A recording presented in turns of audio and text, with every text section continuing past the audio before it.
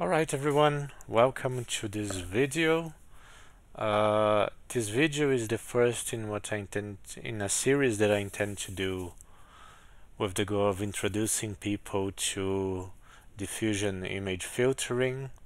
So before I get to the main content of this video, I would like to motivate why this is an interesting problem, why you should bother studying it.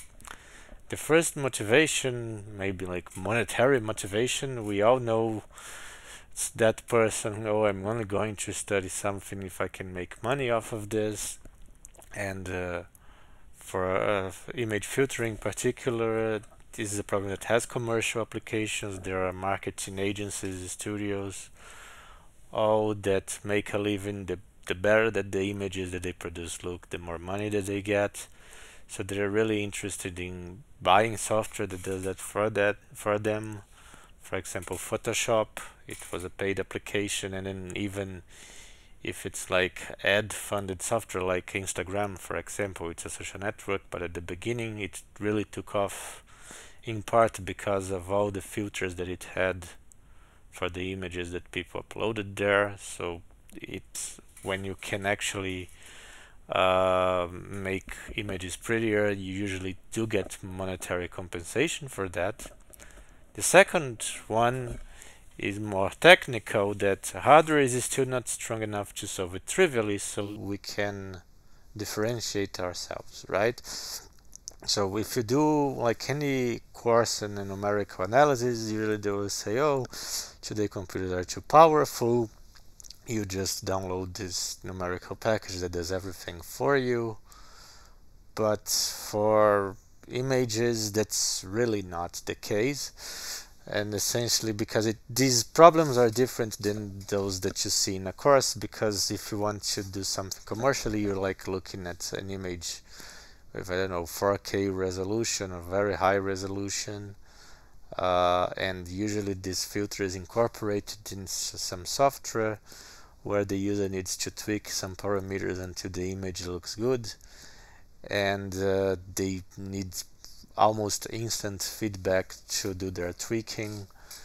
And to accomplish this, you usually need to run stuff on the graphics card, which is a much more restricted environment than the CPU. So most of the numerical packages out there will not do it for you. So you really need to work to get the performance you want to make the algorithm good.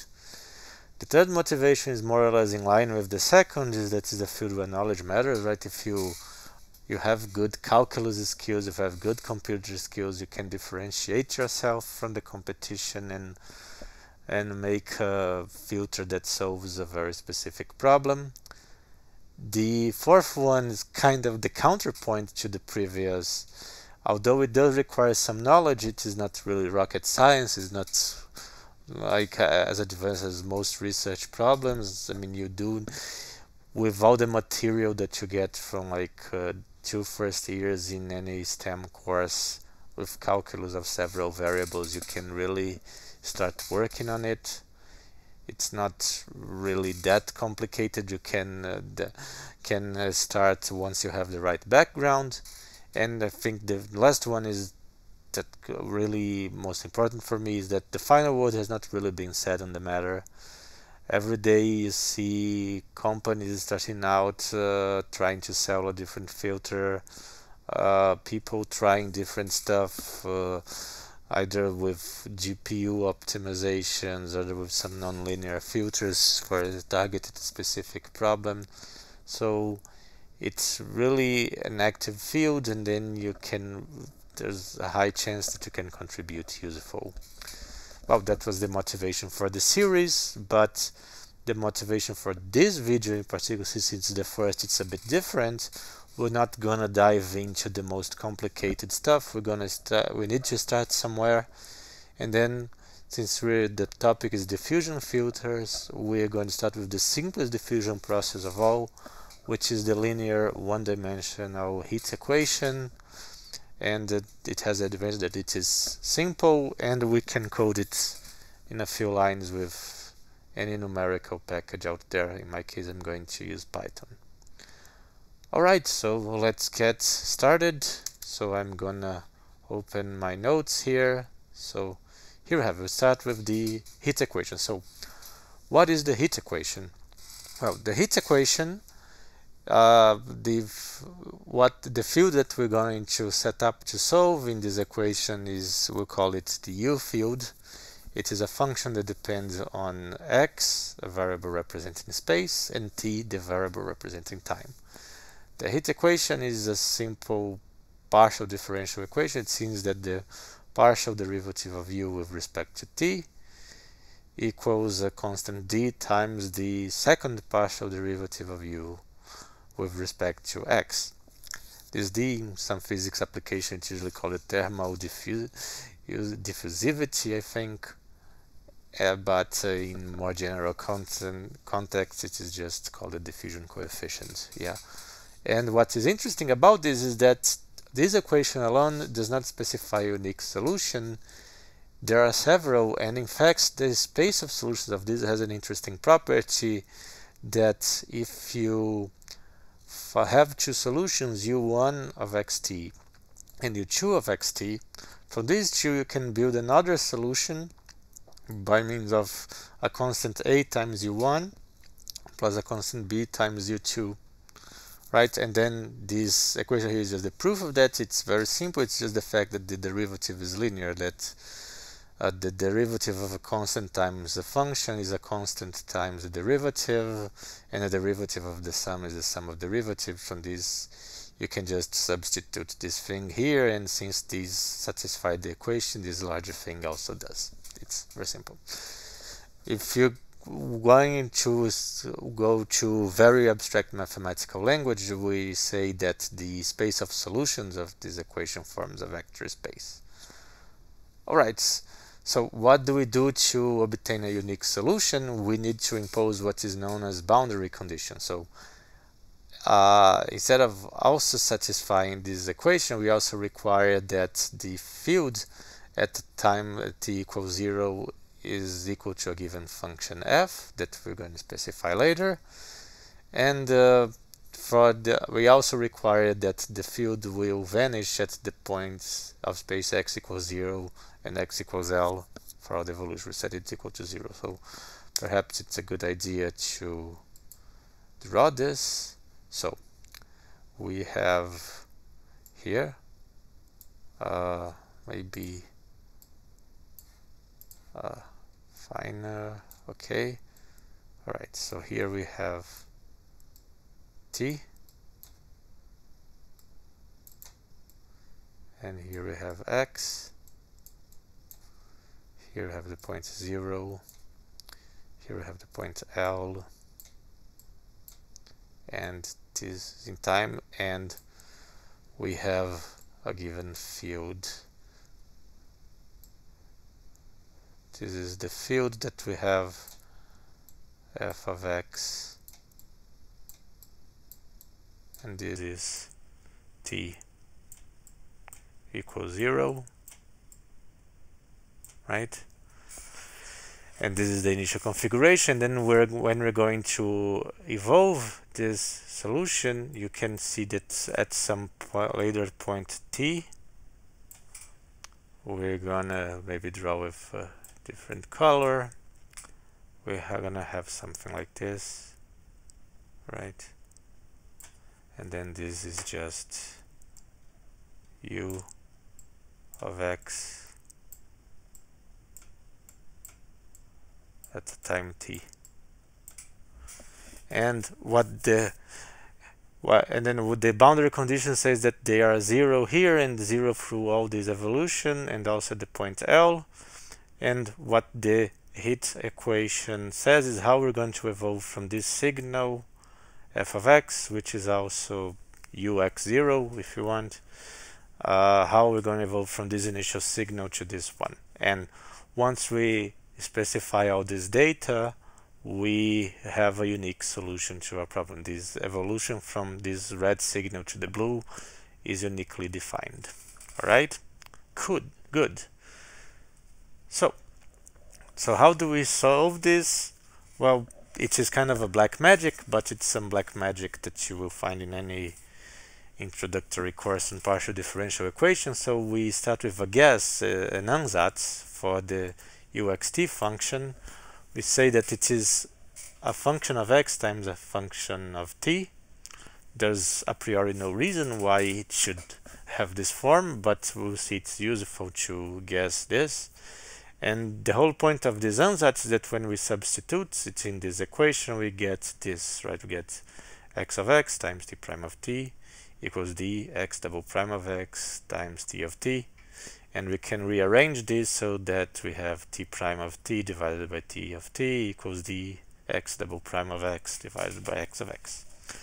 And this separation here is very interesting because you see that the left hand side only depends on t, while the right hand side only depends on x. But they're equal. So how is that possible? Well, this is only possible if these things are constants, right? And more or less with a crystal ball, we set this constant here equals to minus k squared. We set that this thing here is equal to minus k squared. And if we rearrange further, we have this ordinary differential equation for x. And once we set up this constant, we also have this ordinary differential equation for t. Alright, and so both of these differential equations are well known. So first the one for x, the solution of it, you can solve it in your favorite method. You find that x of x equals a cosine kx plus b sine kx, right? And then once we substitute this in this boundary condition here, what we see is that we have that x of 0 needs to be 0, right? And then we see that a cosine of 0 is 1, so this term becomes a, and b sine of 0 is 0, this b term vanishes. So x0 equals 0 implies that a equals 0, so that means that the cosine term does not exist, right? And then in the fourth condition is analogous. We substitute it on L, and then we see that b sine k L is equal to 0, right? Now here we could also set b equals to 0, but then we kind of failed at finding a solution, right? We found the solution u equals 0, which is the trivial one. It does not help us. So for us to continue further, we need to set sine of kl equals 0. And then this, of course, happens when kl is an integer multiple of pi. We write kl equals n pi. And isolating k, we have k equals n pi divided by l. And incidentally, that's the reason why we chose a negative constant here. Because if we set it positive when we were going to solve this, we would have no non-trivial solutions. We would have that only 0 is the solution, and we don't want that. Well, anyway, once we have this value of k here that we find, we can substitute it in this equation for t. And if you solve them again with your favorite method, you will see that it is just t of t equals a constant c times exponential of minus n squared pi squared dt divided by l squared. Alright? Cool. So what we found here is that we have a family of solutions u, n, x, t, which are a solution of the heat equation, and then we have an given by an sine n pi x divided by l, exponential of minus n squared pi squared dt divided by l squared. And then you might be asking yourself, so what is the point of this? Because what I did, what we got from our methods, if you see that if you substitute t equals 0 here, you see that we have signs, right? So all the solutions that we found are signs. They are either something like this, or something like this, or if we can have more fun with this, we can have like 3. Alright, so these are the family of solutions that we found. They're assigned, and there is no reason for them to be equal to our f function, right? There's no reason. But, and that's where the brilliant thing comes through, because of the linearity, any sum of signs will also give a solution to the heat equation. So if we could somehow express f of x as a sum of these signs, then we're done. And that's exactly what is done here. So we can get, we have the most general solution to the heat equation is simply the sum of these from n equals 0 to infinity. And if we substitute t equals 0 here, if we can somehow express f of x as a sum of an times these signs, we should be done solving our problem, right? And this is done with a mathematical trick. So how do we find the an's which make this equation true?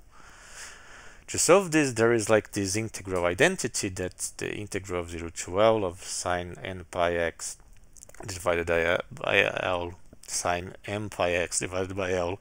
If n and m are integers, what happens is that if n and m are the same integers, then this gives L divided by 2, and if there are different integers, then this integral gives 0, right? This is what this Kronecker delta thing means. It is 1 if the integers are equal and 0 if they are different. Yeah. So with this identity, we can like do some trick. We can pick this formula, we multiply by sine m on both sides, and then we integrate. And when we switch the order of summation and integral on this side, and then we substitute, we have like a sum of from n to infinity of something that is only non-zero at m, and then we get am L divided by 2. And we can of course isolate am and change the letters, and we have that an is just 2 divided by L, integral of 0 to L of f of x sine of n pi x divided by L, right? And with this information you can solve the problem. Oh, and also something that's noted here in the text is that the solution to the heat equation actually depends on the product dt. So which means that if, for example, you double the diffusivity and run it for half of the time, you get the same result. And this is actually a very interesting symmetry, because some books, they always set d equals 1 because of this, because the value of d is kind of arbitrary. It's something that's nice to notice, but it's not really fundamental to understanding the problem. All right, and then that's it. So if your goal was to just study in the abstract way when you're in a math course, for example, we would be done here, right? So if you're in a math course, what your professor would do is he would give you an f of x. From this f of x, you would evaluate this integral for and calculate the constants an, and then you would substitute it here, and then you have the solution of the heat equation for all time. Even though you might not be able to sum this, you have a series expansion that you can evaluate the value to any precision you want, right? But in practice, we live in a computer, and we need to sample signals, right? So in fact, we do not really have, so if we go back to Krita, so let us write this. So the signals that we have, wait, this is faster, right? So, oh, I need the black. So let's go here.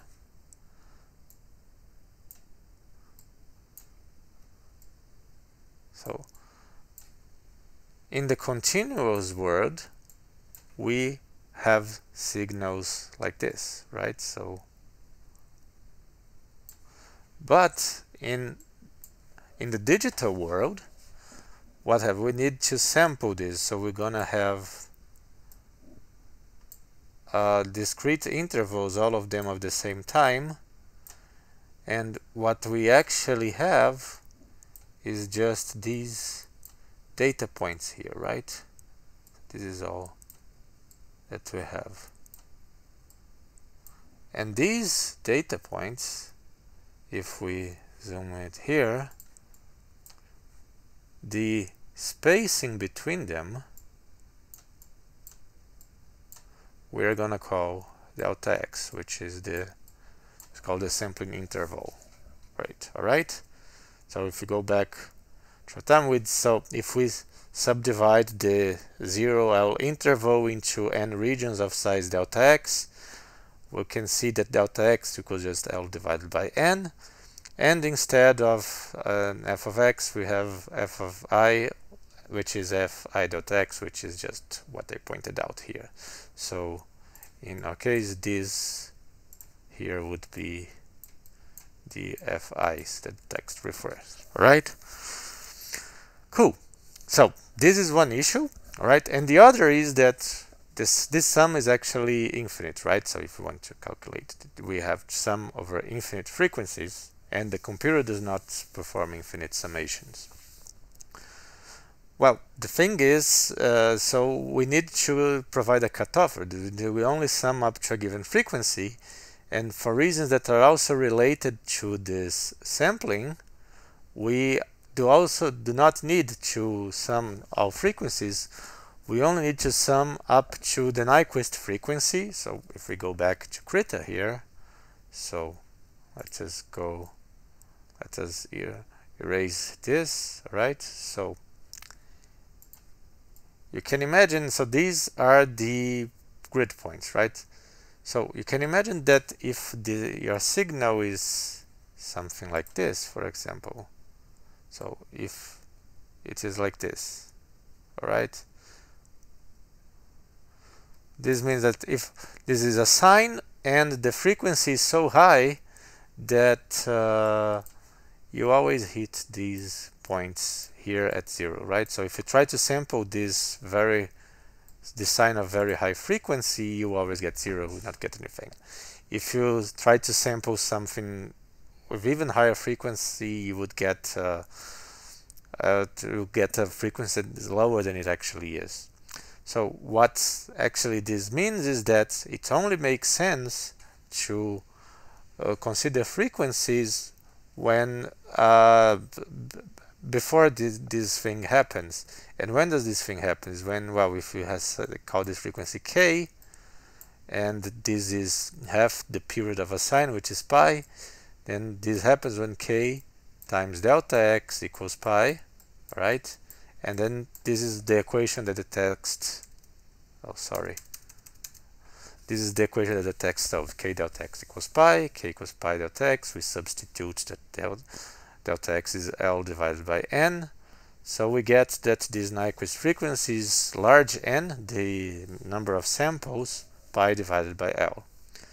And since the frequencies are given with small n, pi divided by L, what this actually means is that we can only pick the frequency modes which are smaller than the number of intervals thing, which is actually a pretty neat rule. And the final issue when working with the computers refers to the calculation of the integral, right? So the thing is that when we compute this integral, we can just approximate it by the trapezoidal rule. If you're familiar with the trapezoidal rule, there's like some delta x divided by 2 at the boundaries, but we removed them because they are 0 anyway. But in any case, we approximate this integral by this sum, which will give the trapezoidal rule for it. All right, cool. So if we substitute like all of that stuff, so when we are going to evaluate these an things here, right, which is given by this formula, in our digital world, we have that an equals 1 divided by 2n, sum of k to 1 to n minus 1, uk at 0, which is fk, right, sine pi n k divided by n, all right. And when we going to evaluate the field configuration at un at a time t, this is another sum, a very similar one, unt, sum of k equals 1 to n minus 1, ak sine pi n k divided by n, and then this exponential here, right? Okay, so, and then with this we solve the problem, but there is still an issue here. So Okay, so the text just noticed that now there's another symmetry here, which is this exponential only depends on dt divided by L square. And what this actually means is that if you find a solution for a given L, you can like transform it for an even another L if you change the constants. But again, this is not really important for our goals here. But one issue here is that this sum that we found has O(n) square complexities. So imagine that you're like in a computer, for example, you have like n of these terms, right? And each one of them you have to sum n numbers. Right, so to evaluate this, you would have a loop, and inside this loop another loop to sum. So we would have on average large n square computations, and to evaluate this un, also large n square calculations, right? And this is low. With n square complexity, you could do like perhaps n equals 1000 samples in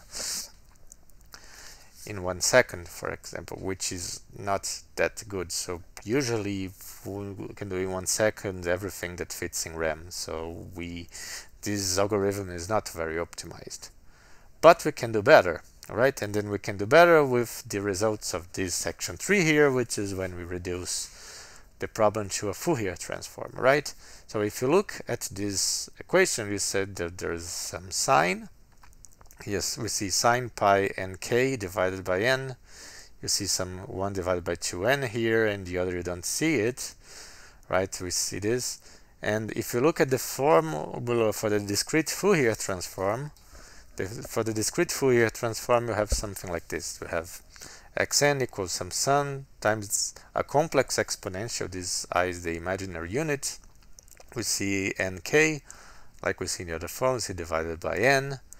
And in the reverse one, we see 1 divided by n, right? Which is very interesting, which makes you wonder, can this problem be reduced to a discrete Fourier transform? And if this insight is true, if it really can, it's very good, because we have a very fast algorithm to calculate the discrete Fourier transform, which is called the fast Fourier transform, well, very appropriately named, right, the FFT. And we're not going to detail how it does this, but it does in O(n) log n complexity. And so just like that, we went from like being able to compute like 1000 samples in a second to around maybe 300,000, 1 million samples in a second, because this is almost linear. Log n grows extremely slow, right? And so there's like a lot of theory behind the discrete Fourier transform. I'm not going to detail for our purposes. I'll just write down the answer. So how do you use the discrete Fourier transform to solve this problem? Well, so first of all, I think it's time that we set what the problem that we want to solve. So the problem that we're going to solve, so let me go to VS Code. Okay, so then we go this. So yeah, so we have time, so let's go this. All right, so all right, suppose we want to solve like this problem, right, which is this signal that is 0 until we have the position 1, from 0 to 1, and this signal is 0 from 0 to 0.25, then it suddenly jumps to 1, and then it stays until 0.5, and then it falls back to 0 at 0.75, and then it stays at 0, right? Suppose that you have this signal that you want to solve the heat equation for, and it turns out that what you need to do in order to apply the Fourier transform, it's very, very interesting. Let's just see. I guess I'm not going to prove because we don't really have time, but you can, of course, do this 30. So if you have a signal like this, right? So like the one we want, so our signal is going to be something like this here, right? So we have this is the signal I showed you, right? What we need to do to reduce the problem to an FFT is we make this an odd signal. We just repeat it in this side here like this, alright? And then we take the Fourier transform. And then this is what the text defines here, right? So we consider this function, which is the same for 0 to L, and then from minus L to L it is this. And then if you sample this guy with n intervals, oh, this is also important. If you sample this guy with n intervals, you also put n here so that this thing is divided now with 2n. And if you do the discrete Fourier transform of this, you will see that what you're actually computing is something proportional to this here, right? And then the inverse transform as well. It is pretty crazy. Maybe you might have a look at this later, but this is how it's done. And yeah, this is how you reduce this problem to the FFT.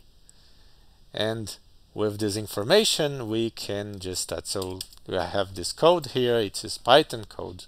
So most of this stuff here is like just setting up the problem and plotting and initializing. But if we go through the code more or less, just give an overview. So this is f, this is the function I told you that's being plotted here, right? This is more or less the definition of it. And then there's something to initialize the graph. And then here I use 101, n equals 101, which means I will use 100 samples. This, in the conventions of the nodes, this n would be 100, right? And then, well, we set up x, we get a linear space of separated by 0.01, and then this simply samples this f signal at the given sampling rate that we want. And so this sig here, this with 0 and puree reversed 0, whatever, does exactly this which outlined here. It creates this odd function signal to apply the fast Fourier transform, right? And then what we do, we simply take it's called frac sig, which is the fast Fourier transform of the signal, right? And then because since I'm using NumPy, so if you multiply two NumPy arrays with each other, NumPy will understand that you want to multiply the elements, multiplied element-wise, right? So what I do, so you can understand, is that this thing here is, so we evaluate this. Where is it? We have the evaluate the ANs, and then this thing here we put AK times the exponential, and then this sum here is the inverse Fourier transform, right? So we have here, we evaluate these coefficients that we need to multiply, and then here for every time t we set the we prepare this exponential function that we're going to set the frequency coefficients, then we initialize them, and then when we evaluate the inverse fast Fourier transform, we multiply them, right?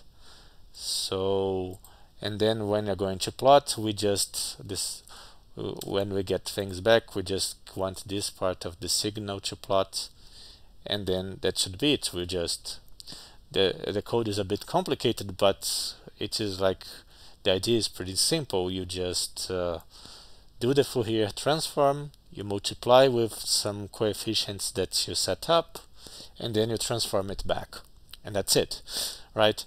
And then now I can comment this thing out, and then I can just evaluate for lots of times, and then we can set.